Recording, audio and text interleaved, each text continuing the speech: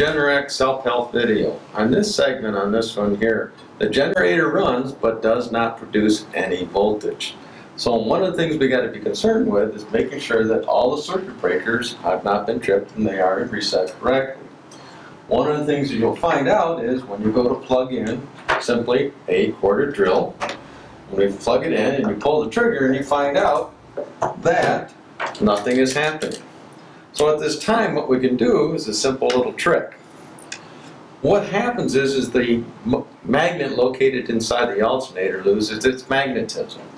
And by using a quarter drill, pulling the trigger and turning the drill, you now become a generator.